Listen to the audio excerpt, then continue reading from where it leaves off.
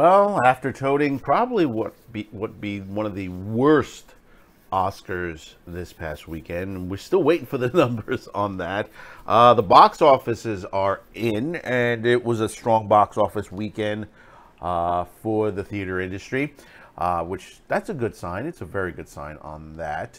Of course, we had two head-to-heads going back onto there. We had Mortal Kombat, the new Mortal Kombat movie, and the movie that's been doing very well overseas, Demon Slayer.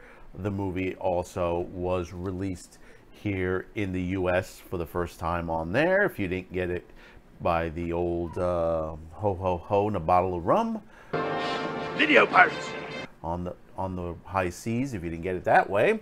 But let me tell you something. The numbers are very interesting. If you clicked on the title of this video, you'll understand why. From the numbers that we got, and from the start of it, and I had posted something at the start, you know, Demon Slayer was up ahead of Mortal Kombat at one point of the weekend, up by about 500,000, something like that. It was pretty edging close. By the time it finished Sunday, here are the final totals on it. Domestically, $22,515,000 Mortal Kombat had in the box office on there. Not bad for something that basically was on HBO Max as well. While Demon Slayer did $19,542,227. And you'll say to yourself, well, Zane, why did you say that Demon Slayer won out better? Well, when you dive into the numbers, the most important thing is that, you know, they always say the numbers on there. Now, if you look at the numbers versus the two movies, Mortal Kombat versus Demon Slayer, you'll see a very interesting pattern here. Now, this is no conspiracy. This is nothing onto that. This is actual rankings. This is the rankings, the way it is put out. You can check it up by Box Office Mojo and everybody else that puts this out. Originally, at the beginning of the weekend, they had it listed at 2,600 theaters for Mortal Kombat. I guess they boosted it up a little bit more. They boosted it to about 3,073 theaters. So basically, when you look into the perspective, Friday, they did about 9 million on there at 3,000 theaters at about an average 2,956 per theater. Saturday, they did about another 8 million at an average, same amount of theaters at 2,800 per theater on the average dollars per theater. And on Sunday, I think everybody dropped off on Sunday. I don't know why. They did about 4,700,000 on there on an average of $1,500 on the average per theater. And it sounds great, you know, it sounds great. You have those numbers and stuff like that. But when you go over to the Demon Slayer numbers, this is how it works down. And this is where theater owners, company, you know, film companies and stuff like that look at this. Executive producers, they look at this. Guys in the head offices at these big companies, advertisers, other theater owners who didn't participate in it, this is what they look at primarily. On Friday, Demon Slayer had about, on an average, 1,600 theaters. Did about $9 million. And they were number one on Friday. Their average per theater playing Demon Slayer made $5,967. Now you say, well, they played in less theaters. Yes, but they got a large amount of people to go to those theaters. Okay? Saturday, same amount of theaters. Well, actually, they went up about 2 theaters there. 4,028. Okay?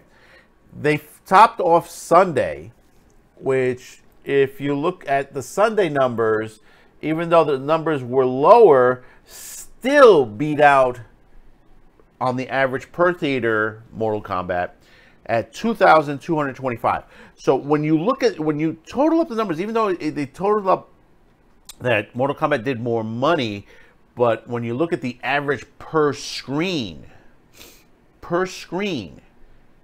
Demon Slayer did a lot more money per screen average, and they were in less screens nationwide. You're talking 1,600 screens versus half of the screens that Mortal Kombat was on.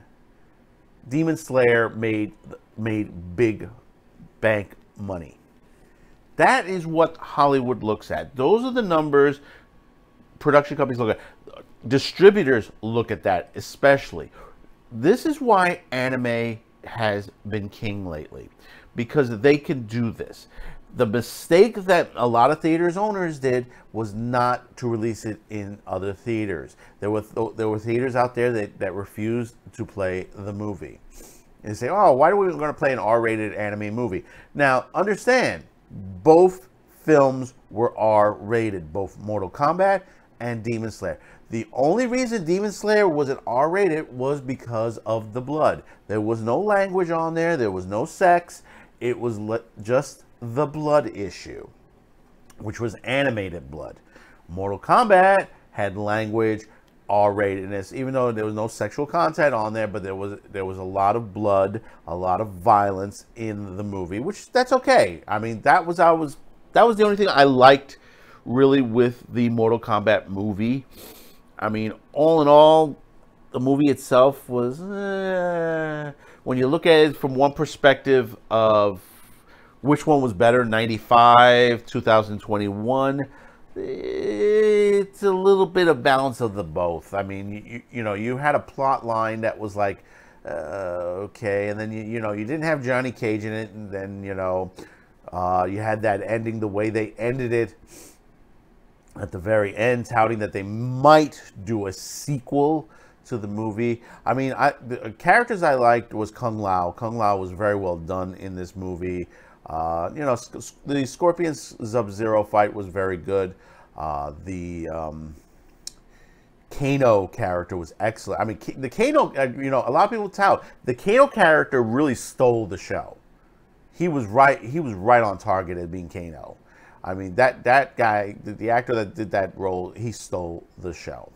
Now, I haven't seen Demon Slayer the movie yet, and I'm waiting a bit because my wife, she hasn't watched all the episodes. She hasn't finished off, and probably by the time she finishes off the series, we'll watch the movie when it comes out, either on pay-per-view or on Amazon Prime. You know, one of those companies will get that when it comes out, especially when you look at these numbers. And there's still estimates, so basically the full numbers are not in yet, the full amount of numbers, so there might be a little bit of an uptick. I don't see it overtaking Mortal Kombat on there, but the thing about it is, when you look at the perspective, Demon Slayer did excellent again.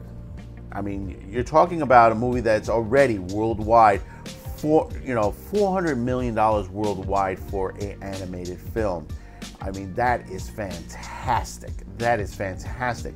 And it's disappointing because a movie like this, you know, you had the Oscars go by, didn't get an Oscar nomination, didn't get a Golden Globes nomination. Should have been there at the Golden Globes and the Oscars, but of course, it's all politics. It's all politics, as well. If anybody saw the Oscars last night, I mean, the numbers are not even out yet. So you reached this part of the video. Thank you for tuning in. Don't forget to hit that subscribe, like, share this video. We will see you on the next one.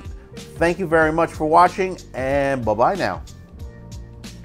Oh, and before we go, don't forget to check out our new Teespring shop, our Q2Cast shop, and at our new address, Shop Q2Cast, where you can check out our new anime shirts that we have out.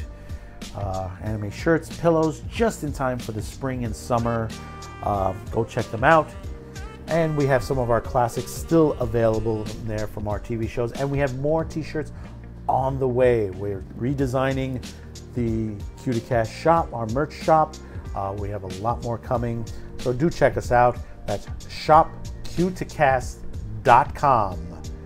One more time, that's shopq2cast.com. It is up and available just for you.